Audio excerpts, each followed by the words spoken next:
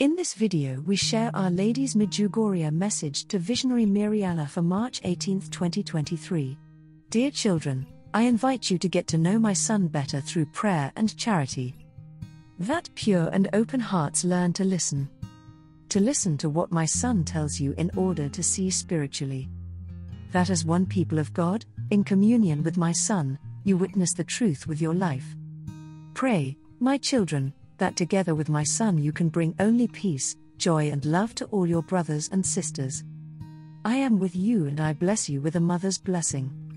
The Medjugorje seer Mirjana Dragievic-Soldo explains that her annual apparition on March 18 has nothing to do with her birthday being on the same date. Gospa does not come to say happy birthday, she says, also confirmed by reports of the seer's tears and sadness at receiving the news on her birthday in 2020 that Our Lady would not appear to her again on the second day of every month as she had been doing for many years. Many have wondered what the significance of March 18 is about Mirjana's annual apparition. The seer, if she knows exactly, isn't saying so, but she has said the date is related to the 10 secrets given to her by Our Lady, and when these are announced the world will understand why Our Lady chose this date.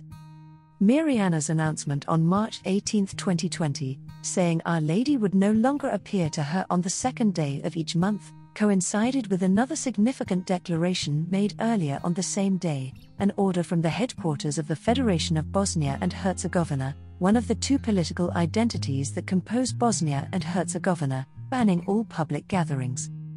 This would have impacted on the seer's monthly prayer gatherings on Apparition Hill.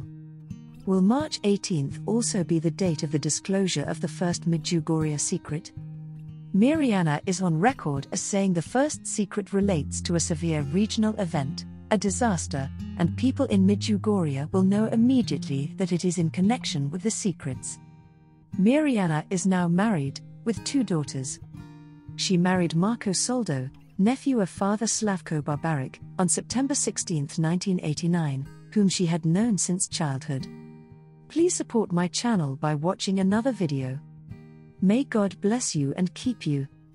Our Lady, Queen of Peace, pray for us.